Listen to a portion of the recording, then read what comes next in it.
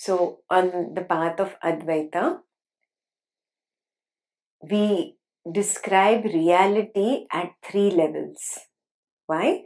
Because some of us still take the stand as the body, some of us take the stand as the mind, and some of us take the stand as the awareness or the witness. Yes, there are many people in this world who do not understand Advaita. They are very firmly grounded in their stand as the body. Yes, so Advaita, that is why catering to everybody describes reality in these 3 stands. Very clear? Vyavharik Satyam is the transactional reality or the empirical reality. Empirical, which is experienced through the senses, yeah, which I have proof for by sight, sound, smell, taste, and touch. Yeah. So it is transactional reality. I can verify it by these 5 senses and by thought as well. Yeah? And I interact with this world through this body mind only. Yeah? I take the stand as the body mind and I interact with the world. So Advaita is saying, of course, when the body is sick, the body needs to be catered to, you will have to do the vyavhar. That is a very good word, which even though I translate it into English as transaction, but it literally means for the sake of exchange, I have to do something. Yeah, literally means for the sake of exchange, I have to do the transaction. That is why it is called Vyavharik Satyam. So if I have to take care of the body, my stomach is not well, I will have to go to the doctor and take the medicine.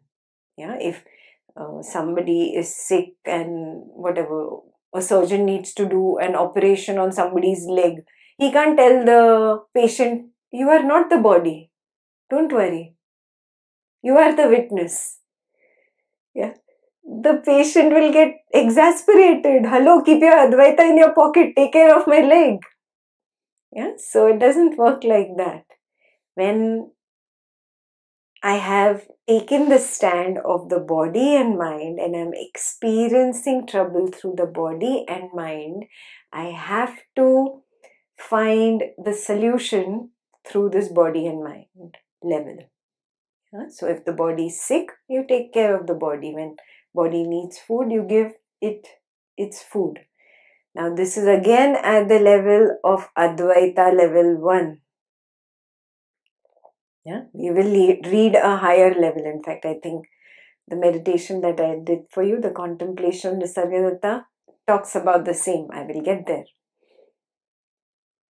Yeah, so this is at Advaita level 1, this explanation. Okay, be very clear. Pratibhasik Satyam is apparent reality, where it is just based on my imagination. Yeah, either I'm daydreaming, lost in I want this, I like this will happen, that will happen. I'm imagining. Yes, this imagination is pratibhasik reality. Yeah, pratibhasik satyam. Apparent. It is not there. It is just in my imagination. So similarly, a dream in the night, the tiger was in my imagination. He was not really there. But a mistake that I make. Yeah, I'm walking, I see a rope and I think it is a snake. I get scared. I really get scared. Yes, there's this real fear that I experience, and I see clearly, oh, it is a rope. The fear is gone. Yeah, so this was apparent reality, pratibhasik satyam. Yeah, I'm taking the stand as the mind. So whenever I'm creating a story in the mind, whenever I'm imagining things, when I am building something in my own head, my own concepts, my own ideas, my own intellectual analysis, I am in pratibhasik satyam. Yeah. The third level of reality is the Paramarthik Satyam, where I have taken the stand as the awareness.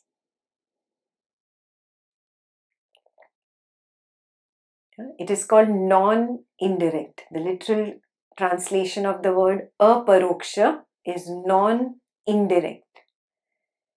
Yeah? Indirect means what?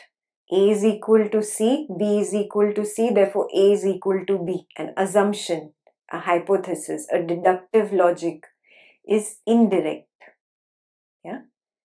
So, because they wanted to remove even the indirect out of this category, they put it very clearly, non-indirect experience, anubhav, not intellectual analysis, experience. Yeah? So direct experience, which is devoid of conditioning, that is Paramarthik Satyam. Yeah? In Paramarthik Satyam, I see it. Oh yeah, everything is just an appearance. This light, this camera, this computer, this table, these are just appearances. Yes, I am putting the label of physical object on mind phenomena. Yeah. So this becomes clearer as you explore and search within more and more. So that is called Paramarthik Satyam. Jagrit Swapna. This is a waking dream. So Advaita says this waking dream is Vyavharik reality. Yeah. You do transactions lightly because it is a dream, remember. It's a waking dream, but it is a dream. You do your transactions very lightly in this world. Don't get too serious. Float like a cloud. Yeah. Don't stick on to anything. Clouds don't stick on to anything. Clouds don't hold on to anything. They just float. Yeah. Just float through it. Recognize that I have no proof of this form. Yeah. This is not different from a dream. Again and again remind yourself. Let me not take this seriously until I have proof of its reality. Yes. Right now, it's obviously my direct experience that there is no proof of anything outside my field of awareness. There is nothing. I have no proof of the existence of the other room behind this wall. It is just an indirect logic that I can apply. That before coming into this studio to talk to you, I was in that room. After leaving the studio, I went to that room. That means I assume in between the two events, when I was coming to this room and when I leave this room and go back there, that room existed. This is indirect logic. It's not my direct experience. Get it? Yeah. So he's saying, I have no proof of the existence of matter. That's why Advaita says that we exist at these three levels. At these three levels, when it is required, you do your work. Slowly you will come to know you are not doing. Just like you have started seeing that thoughts arise on their own, very soon it will become evident perceptions are not different from this mind phenomena, that category that the thought belongs to. Perception is what I label as action, as people, as things, as job, as career, as son, as daughter, as mother, as father, as this event, as that situation. I have labeled all this. It is nothing but perception. Perception is nothing but mind phenomena. When I recognize that thought arises of its own accord, there is no thinker, there is no chooser, there is nobody deciding between this thought or that thought. Similarly, there is no chooser of perceptions. There is nobody saying that this perception arises first, this arises second, this is related to this. Yeah?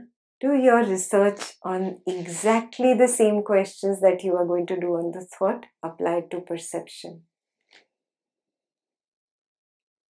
then it becomes very clear. Very clear.